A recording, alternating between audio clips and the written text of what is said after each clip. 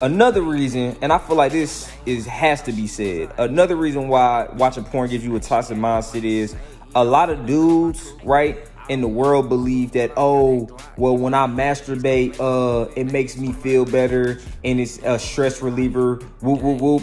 That is some bitch ass shit. Let's say it with me. That is some bitch ass shit. Okay, bro, you cannot alleviate your problems by trying to run away from them and you trying to beat your meat. Like, that is so weak.